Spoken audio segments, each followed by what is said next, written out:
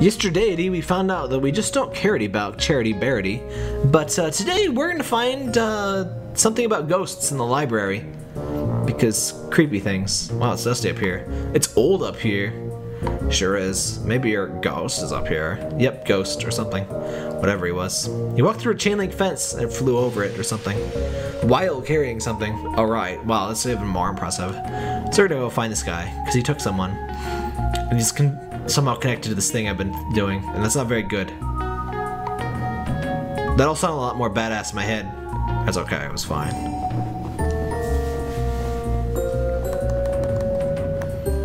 Nice little study areas. Obviously important computer of importance. Alright, there she is. Cool. Do the thing. So, I have no idea how to use it. Really. I can't know how to do everything. I'm sorry, but what expertise brought you this far? This whole thing was my idea. No, your idea was ghost hunting. My idea was at least do a little bit of research on it. If you think that's so stupid, why are you here? Because you're my friend, you asshole. Aw. Ugh. Are we with? Ugh, let me get this set up. We'll be here all night if your dumb ass is in charge. Oh no, what are we looking for? I want to steer. No. Move, I'm steering. Ow! Jeez, May! I'm sorry. Okay, how do we do this? Step 1, look at the screen. Step 2, move around, look at stuff. Find ghost. Okay, I knew it was the mine. Explosion occurred. All workers must cease from attempt to rescue 20 dead. Oh no, it's until dawn. Explosion occurred 10 miles deep in the mine. Only one group of men survived, plummeted to their death. So far, hopes of finding more survivors is low. Main path of the tunnel caved into the explosion. Supervisors put this together. Yeah, that's Until Dawn. The dude from Until Dawn is trying to kill us. Yeah, not exactly about a ghost. Events. No ghosts to be found here. The way you say ghost make it sound like you don't believe. Twin Club with meeting on Stags. Yeah, that's not relevant at all. Possum Massacre! Severe violence broke out at the Safford mine strike today. Bosses' attempts to renew talks were taunted by some of the children present. Rocks were thrown. The National Guard and strike breakers opened fire on the crowd. What? After a few minutes, the smoke cleared and gory scene revealed. 9 miners dead with a dozen more injured. Young brother and sister were also shot dead as they were delivering a package of food to their father and uncle who were on strike below when the shooting broke out. A photograph of the 2 children aged 7 and 9 were shot in cold blood as circulated far outside of our little county. The heinous act led to a personal visit from the governor to the strike site to meet with the strikers. Independent inspectors were also brought in and talks finally began. 45 days since the start of the strike? This is one intense-ass strike. The bosses have agreed to comply with safety standards and honor the demands of the miners. That seems avoidable. No ghost. Strange but true. A tale of teeth. Oh fuck, we have a tooth. Hold on. I think that's the one, so I want to read that last. Final group of bodies from the 1887 explosion. The other 3 bodies belong to blah blah blah. 2 Peters. I wonder if they're related. Peter letters future residual. Hungry with 2 orphans. Mine bosses, gas pockets, secretion, whatever. Whoa. Strike lumbers on. 2. Underground gases afflict many. 10 acres of land in Possum Springs, blah blah blah. You're very anxious to be delighted. What? Increasing, there have been the other side of the albino groundhog by a very reliable source. Leave him to his business, blah blah blah. Progress Springs and Possum Springs. So most of this is just about building the mine. Local ghost, Little Joe at it again. Okay, let's read about pie piracy. I'm sorry, I have to read about pie piracy. Please take note to keep your pies safe during the pleasant weather we're experiencing. Several ladies have reported pies from their kitchens disappearing at alarming rates. Even worse, the picky culprit is leaving behind only the rhubarb pies. Disgusting. Until this criminal is caught and until the bad weather returns. We remind housewives to make use of their pie safes indoors or stick to rhubarb. Now ghost here. Alright, we gotta read the tooth. New old store. Alright, where's the tooth, ghost? Oh wow, this is gnarly. And awesome. Haha. Oh my god. Strange but true, going to see about what I've forgotten. Bad bosses figure heavily into Possum Springs history, and this morbid tale of crime and secret society is no exception. The story goes, in 1870, a local mine boss was skimming workers on their pay. A group of miners consulted him while he was in the act. He denied everything, with many a slur, and punched the miners' leader Daniel Glay in the face, causing him to lose his last remaining tooth. The miners knew how much Danny's tooth meant to him, and descended on the boss. A few held down the boss while they removed all his teeth with pliers. Holy shit!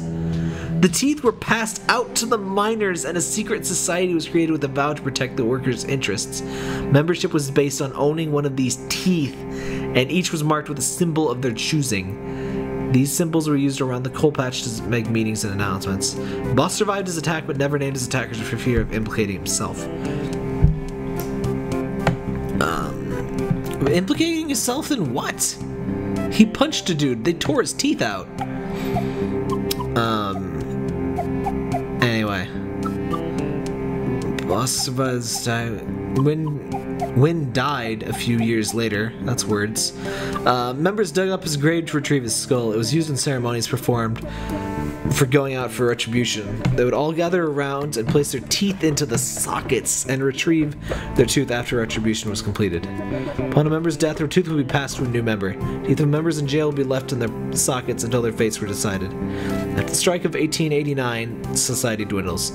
Occasionally, the descendant of one of those men will find a tooth with strange markings in their house. Strange but true. So that's the tooth we found. Holy shit. Anyway, where's this little Joe?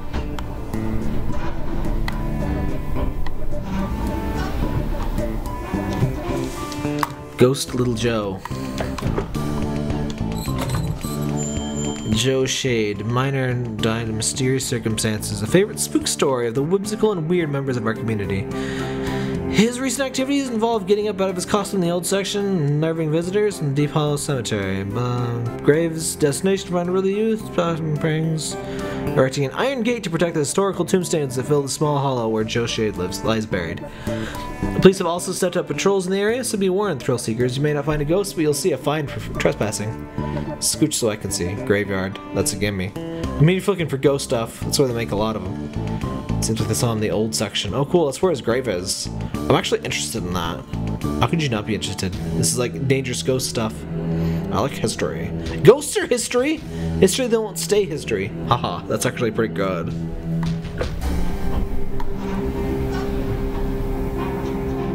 Sighting of albino groundhog. The other ghost one was over. Opinion line. We would like to remind you that men of town, please refrain from spitting on the sidewalks. This unsanitary habit is unseemly beneath you. Parents, be sure your daughter's not participating in the new trend of skirts showing the ankles. Ankles? Goodness. I do not think we need to remind you of the rich road of brimstone this temporary fashion trend will lead your dear daughters down. Councilman Puchinsakia's plan for 3rd Street is a joke. What else is there to say? Young men have been around Possum Springs engaging in the ridiculous behavior of wearing mismatched patterns in their suits. This type of outfit will all be on the Brage and Bright Harbor, but good luck getting a respectable businessman around here to employ you. You'll look like rabid clowns.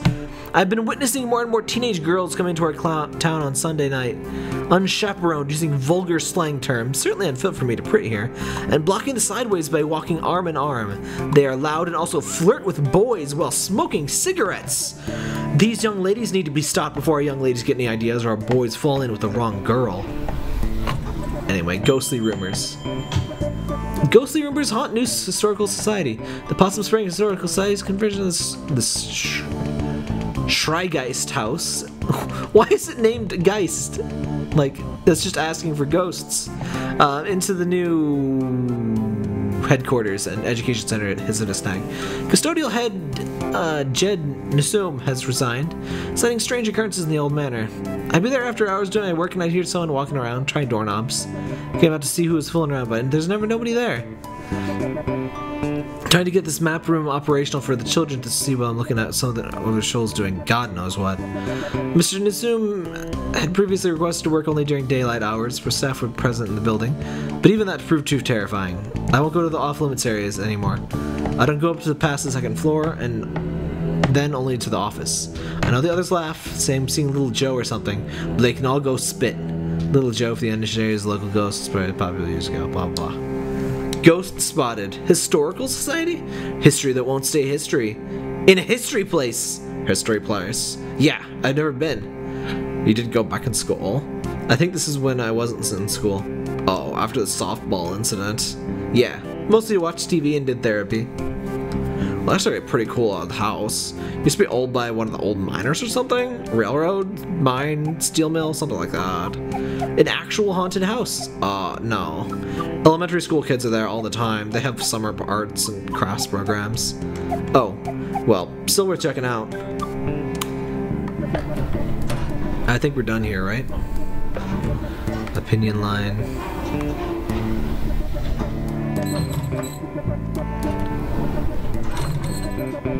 Yeah, I don't think any of these. Yeah, we already saw this one, right? Actually, can't select that one.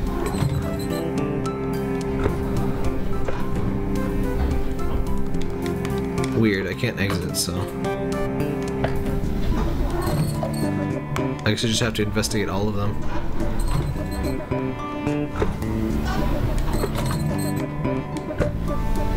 Did I miss one?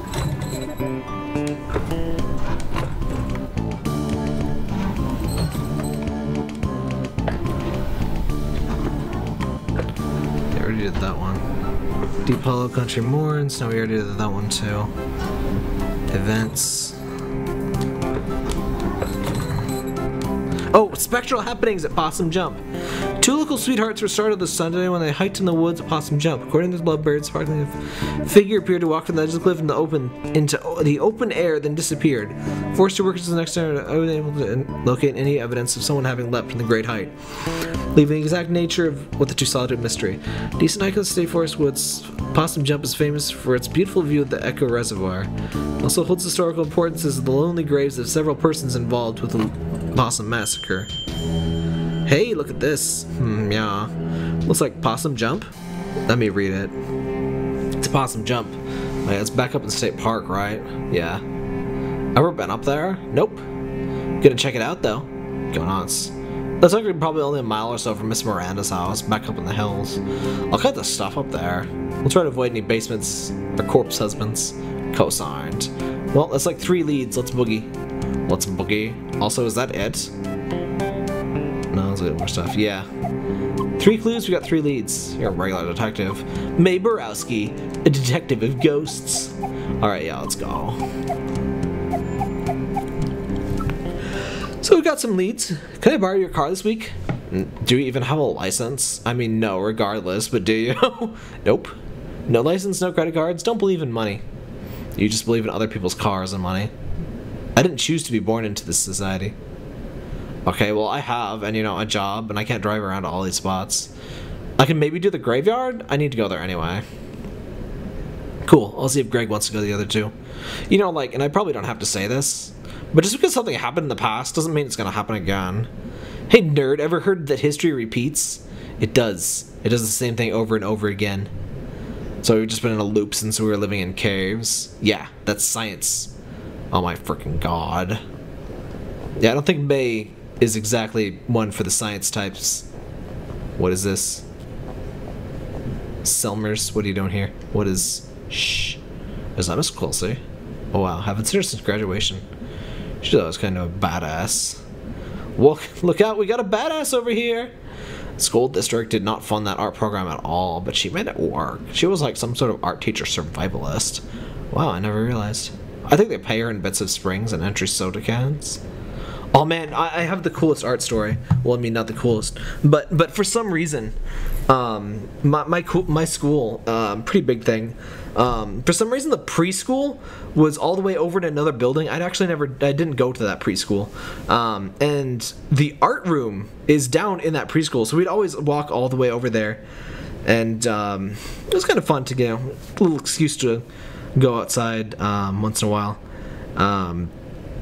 And so you're underground in this basement, and just, I don't know, with your kid, just anything weird like that is extra cool. And like in 3rd grade, we went to the basement. Both 3rd grade classes were in the basement for some reason, which was weird because like the school only had part of a basement, just those 2 areas. But it was really cool to be in the basement, especially when you're in 3rd grade, because like, I don't know, you're a stupid little kid and stupid things are interesting. But it was cool. That's right.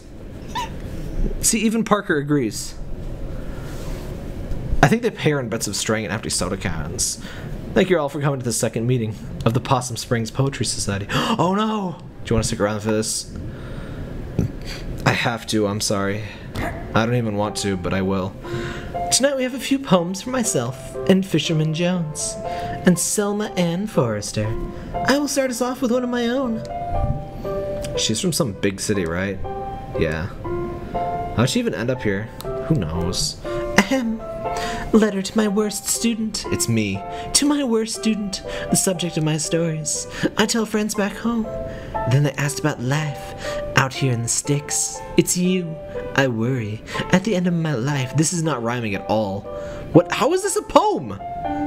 You will be the only one I remember. Why did you key my car? I know it was you. Brian. Thanks, everyone. That was not a poem. That wasn't even freeform. That was... Is that legal? Poor Miss Quilty. Is that legal? What? Talking about details like students like that? She didn't name names. Yeah, she did. Okay, no full names. Next up, Fisherman Jones. Fisherman Jones has a poem for us. Two poems. They're short, though. 2 poems. Take it away. Hi, folks. Thanks. This is called Tunnel Eels. Tunnel eels, tunnel eels. I do not know how it feels to be in darkness all the time. Born in muck and raised in slime. At least this one rhymes. But neither do you know the paths I've trugged. So it hardly is your place to judge. There's some poetic license going on here. Okay, that's one poem. The next one is shorter. This is called Tunnel Frogs. Tunnel Frog swims in the dark. Must think it would be a lark to be a fisherman like me. But what do you know, amphibie? Yeah, this guy likes the poetic license a bit too much. That's it. That's great. Thank you, Fisherman Jones. Thank you, Catman Parker, for standing directly in my way. I can't read. Why don't you sit down? You were just sitting down. You have really nice rim lighting on your fur, by the way, Parker. I don't know what it is about cat fur, but like when you light them from like behind or whatever, like they look fancy. They look like they're Unreal Engine 4, you know, better graphics than real life. That's great. Thank you, Fisherman Jones. Dude is really worried about what fish think. That tunnel always spooks me. Finally, a poem by Selma Ann Forrester. Yay, Selmers! Parker, please. Thanks, May. You know her? Dude, she's like your neighbor. Oh. She writes these really funny, dorky short poems. I hope my voice isn't too weird because Parker is obstructing the microphone. Hello. Yes, please sniff my face, thank you. Why did you lick my nose? He licked my nose. Why did you do this? Why would you do this? Why don't you sit? I would appreciate if you sat. Don't put your nose stuff on my controller. This is a very expensive controller. He got his nose dampness on my controller. I'm up for something short and funny. This is called There's No Reception in Possum Springs. She's not wrong. No reception here. I waved my black phone. Parker, please. In the air like a flare, like a prayer, but with no reception. I read on the internet, baby-faced boy billionaire. App sold, money sold. More money in one day than my family over 100 generations. More than my whole world ever has. Don't bump the mic. Don't bump the mic. You are very complicated. Hello, yes. This is a hostile work environment. World where buying house jobs became frequent rent-paying jobs. Became living with family jobs. What is this paragraph? What is this? I hate this. This whole stanza is garbage.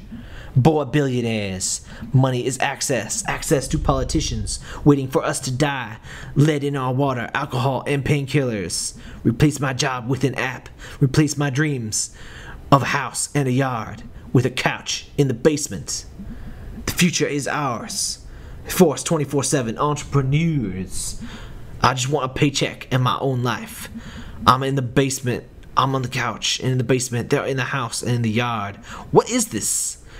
Some night I will catch a bus out to the west coast and burn their Silicon City to the ground.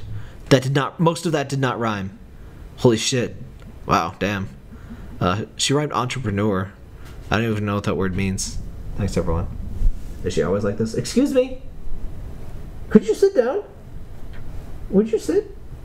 It's poetry night. You have to sit down. Thank you. No. Wow. Huh. Oh, thanks everyone. See you in 2 weeks. Hey, Selmers. What? I liked your weird poem. Thanks, I wrote it myself. Wait, was it the assumption it didn't write herself? Nice work, Selmer. I don't like that nickname. What are you two? Sorry. It's cool. Can we go now? Parky. Parky, please. Parky, please. There you go. Okay, thanks for coming. What is this? We live here. Right, so... Okay, I think this is big. I think this is a big thing. So I'm gonna cut it here, and we're gonna do the witch seance thing tomorrow, I guess, or whatever the hell this is. But yeah, stay tuned.